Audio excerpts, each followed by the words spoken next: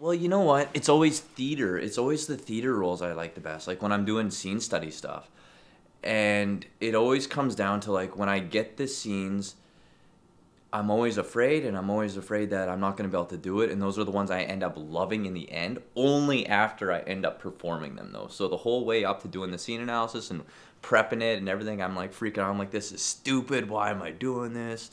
And then it finally comes to performance and it's amazing. I like putting on a stupid accent and like stupid clothes and stuff and messing around, but that's a little easier for me because I can just goof off. But like when you're playing something closer to you, it's always trying to tap into your more natural. As long as you have a decent representation, it doesn't matter. Like as long as your agent's in that middle ground or above, you can make it work. And I mean, there's a lot of actors I know with agencies I've never heard of, and they're booking big feature films.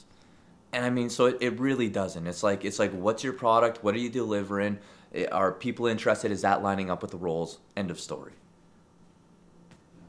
My advice to myself then and still now is to just be patient and persistent. Just do what you want to do, but don't, a lot of people feel pressured that they have to go do a lot of different things. Like, I have to go network and I have to do this and that and that and that and that. And I'm more of the philosophy of do what you want to do. If you're not enjoying doing this thing, if you don't want to do that, don't do it. It doesn't, it's going to work out in the end. It always works out in the end if you trust it. But I'm always just like, do what you want to do, because then you'll be passionate about doing it, and that's when you're going to grow, and that's when you're going to learn. I did prosthetics and orthotics before this, right?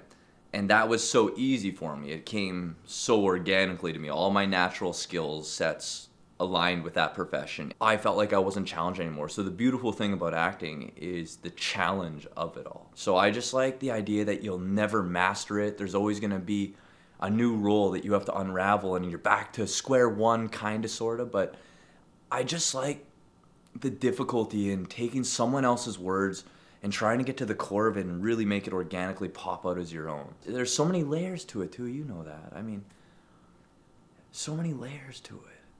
And it's just like that never-ending aspiration for like that great performance, and you see it back and you're like,